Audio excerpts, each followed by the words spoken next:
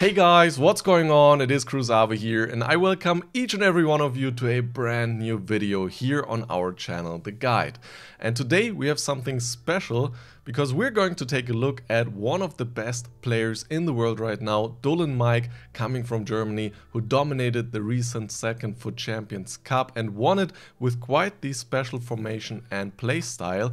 And we're breaking down his attacking game to see how he's dealing with the recent changes post-patch, for example the step over nerfs, and how he's still able to maintain such a strong attacking game. Of course, all of DullenMIKE's socials will be linked in the description down below. Make sure to check them out and leave a follow. Great guy, great player, and also make sure to check out our platform The Guide Plus, where we release 4 articles and videos every single week with the latest meta gameplay tips, with FIFA Ultimate Team content like player reviews, for example, formation and tactic tips, and also content on the mental aspect of FIFA. Our goal is to make you become a better player day by day. If you're interested in that, then check out the link to The Guide Plus in the description. And with that said, let's jump right into the analysis.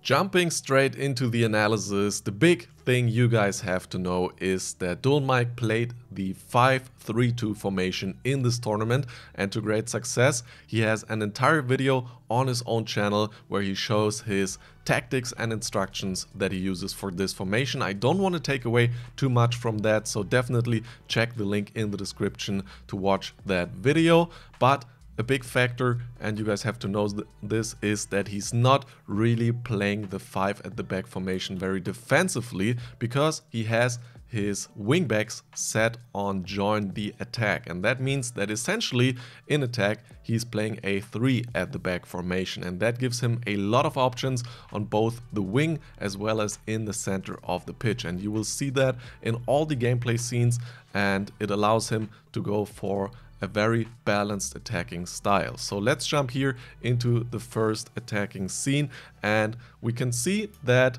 generally he's very patient in attack, and if he knows that the opponent has him covered in that current scenario, like right here where he's in a one-on-one situation with the wingback and he's closely covered by that player and also doesn't really have any attacking support in the center yet, he doesn't hesitate and he simply does a ball roll backwards in order to shield the ball away from the defender and keep possession. So he doesn't force it in attack, and he simply plays it back to his wingback and then also his left center back, and then calmly pushes forward, and then slowly the formation will come into play, as we can see right here. So he has a lot of players joining the attack, starting with his left wingback, and then also on the radar we can see his right wingback, which essentially work as wingers, but then he also has 2 strikers in the center of the pitch, and then his 2 central midfielders who are more in the build-up scenario, and then also another center mid who acts more as a cam in order to push forward as well, and then have this triangle in the center of the pitch, like for example in a 4-1-2-1-2 narrow formation, and that gives him a lot of attacking options. So let's see how he uses that in this scenario. He keeps the ball with Vieira in this specific spot here and waits for the options that arise from his 2 strikers, and as we can see, Pelé is not really in the best position here, but Ronaldo is getting into a good position and he plays the ball towards him. And now this is a very crucial scenario, because before the patch this would have been a good spot for a step over towards one of the sides. Maybe you could also use the bridge move here, and at the time of the tournament it wasn't nerfed yet, but now that also received the nerf.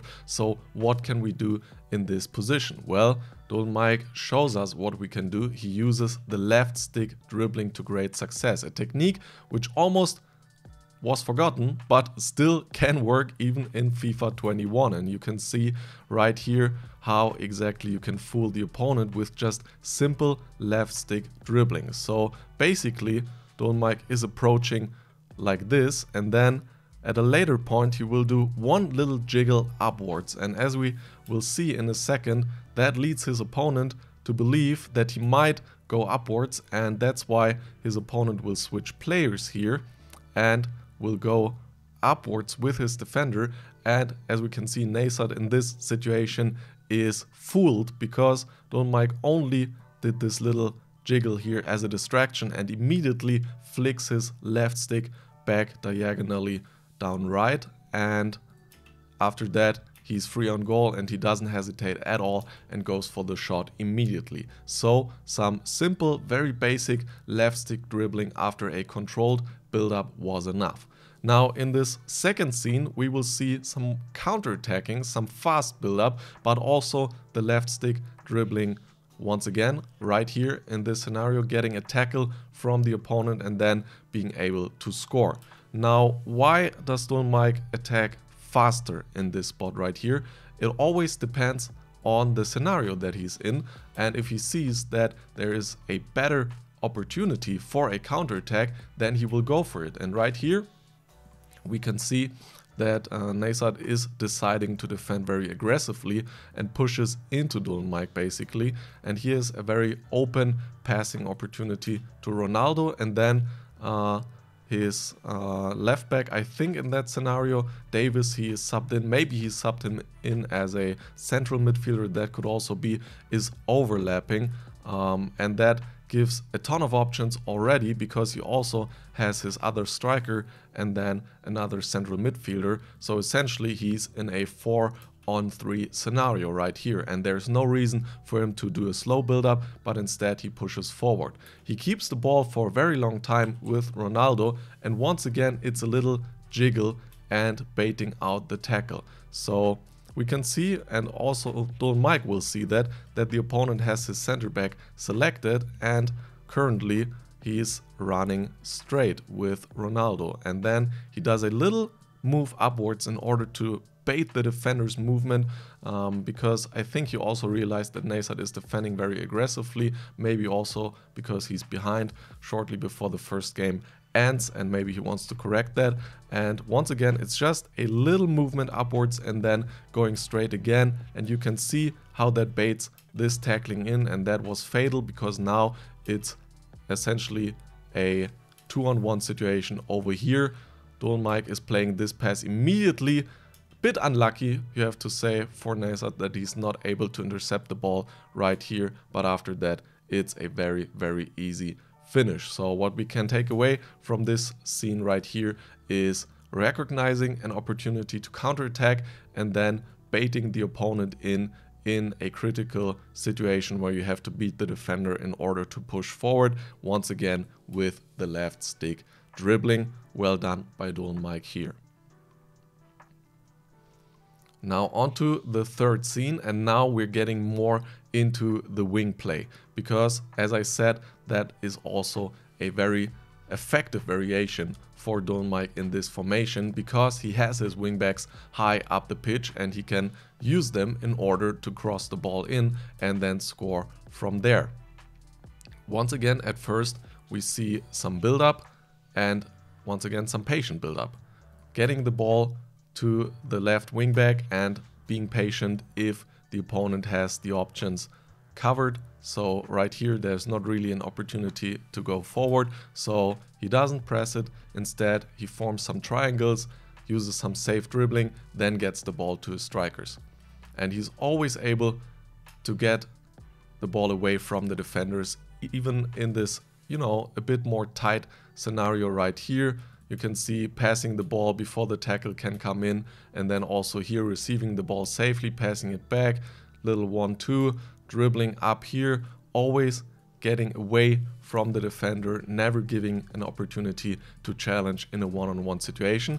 And then the winger is hugging the sideline. I already said the winger, of course it's the wingback, but he's acting like a forward winger, and that gives a lot of space and a lot of width to his formation, and he's able to just play a pass into that player, and afterwards he pushes down the wing, and he's very, very good at recognizing the situation in the center of the box. And because he has not only his two strikers but also the support from his one center mid who's pushing forward, he has lots lots of players in the center, and it's very hard for the center backs to defend all of them.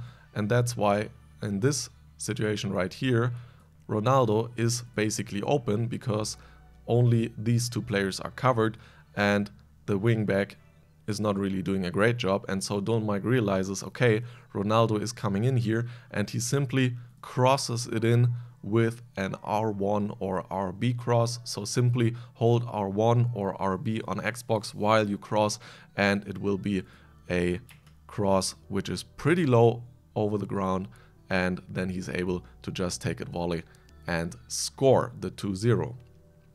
And now we have the last gameplay scene of this analysis, and this is also a cross which he's able to utilize in order to score another goal in the second game. Once again, just too many players in the box, and his opponent is not able to defend all the runs.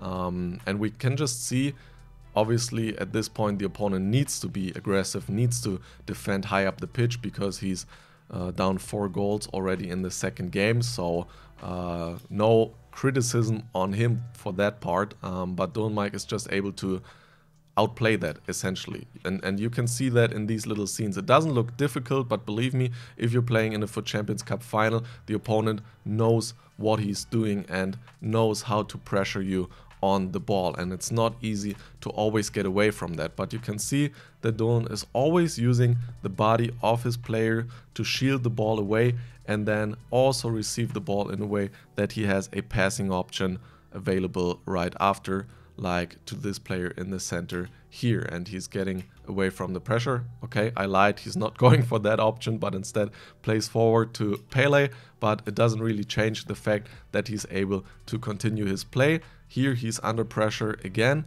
so what does he do? He lets the ball bounce back to his center mid, and he's very aware because the opponent, as I said, is pretty good as anticipating as well, so he will push forward aggressively into that player because he guessed that this pass would follow, and DullenMIKE is receiving the ball with a sprint contact upwards to get away from that defender as quickly as possible. Little ball roll in order to shield the ball. Very effective skill move for doing just that, and passing backwards. And now he has his overlapping run. Once again, you can just see how powerful this formation is in attack. One pass to the side over here, and as we can already see on the radar, this pass is wide open, and DullenMIKE obviously knows that because he has played this formation quite a lot, and now he's in this position here, and once again it's extremely hard for the AI defenders to cover all the crossing opportunities. He could also go for a low pass towards the center. The opponent tried to be aggressive, tried to win the ball back, but it's just too many passing options and too many forward runs at the end of the day. And then we can see that here Neysat decides to push forward with his center back, and then this other center back in the middle can't defend both options for the cross, and this time Dullen goes for a high cross towards Pele, which ends up coming down very low, and then the volley finish. Obviously he also has the players for it, but it doesn't take away from the fact that he's very, very effective and good at keeping the ball against high pressure, at pushing forward when there's an opportunity to counterattack or to increase the pace in his attack with some deep passes, and then he uses the left stick dribbling in order to create space and fool the defenders, or he goes for the crosses if he sees an opportunity, a run inside the box. That's it for today's analysis, guys. I hope you enjoyed it and were able to take something away from it for your post-patch gameplay. If so, then please leave a like on this video, since it helps out the channel massively. And don't forget to subscribe if you don't want to miss any further video of FIFA 21 on the guide. I'll better talk to you in the next one. See you then. Much love. Peace.